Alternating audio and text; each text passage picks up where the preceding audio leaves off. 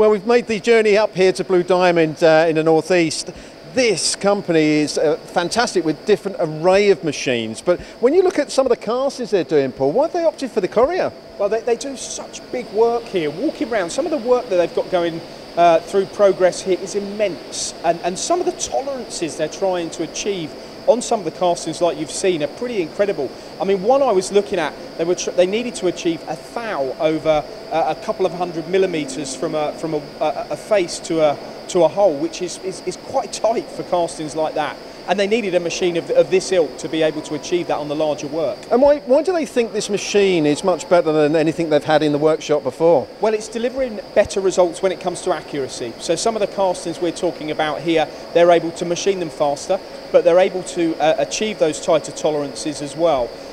That comes down to really the build of the machine. The CORREA have got such a reputation for producing incredibly reliable, but yeah, if you're chasing tight tolerances, these machines deliver. Because it's not just the machine, their head technology is second to none, isn't it? Well, this is it. I mean, you know, we're looking now at the capacity of this machine. It's very big, you know, over 2 meters in the x-axis, over a meter in the y. You can start to understand and see the size of the work that you can put on here.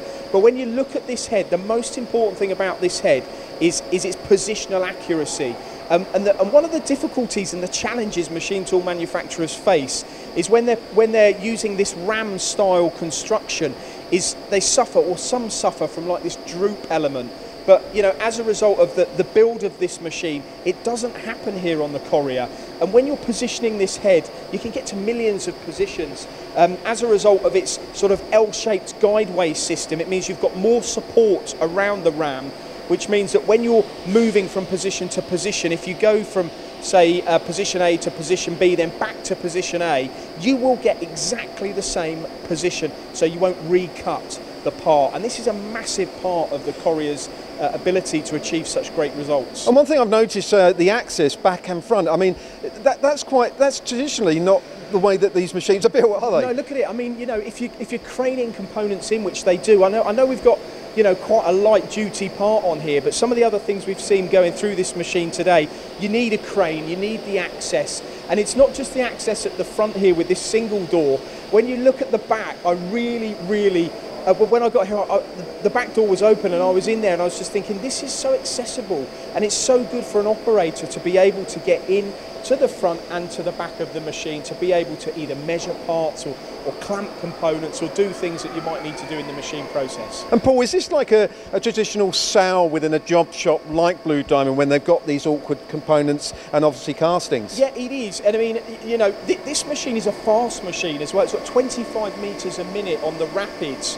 And you know, you might think, well, okay, the bigger the parts, do you need to machine them as quickly? But if you're moving from one end of the table to the other, the faster the rapids, the better as well. And it's not just quick, it's very economical. When you've got a machine of this size, you look at things like power consumption. How much is it going to cost me to run? All right, we spoke about the rigidity, so tool wear is going to be less. You'll get, you know, you're going to spend less on consumables, but also the fact that this has like auto function on and off. So when the machine isn't in action, you're also saving power as well, and it can reduce the cost of running it by up to 20%. So they've taken all of this into consideration as well. It's not just the access, the accuracy, but also the economics of running a machine too. And when you look at the range as well, can you have different heads on these type of machines? You can, and I think the big thing about their investment here, I mean, this has got a tool changer on it as well, but they had a machine before where they were having to move the head manually. So you can imagine the amount of time it would be taking them to when you look at the castings, different faces, different angles, they'd get in, move, and you can make so many errors that way as well. But you can have different heads with a CORREA machine, all part of, I suppose, the benefit of buying one of these from DTS here in the UK.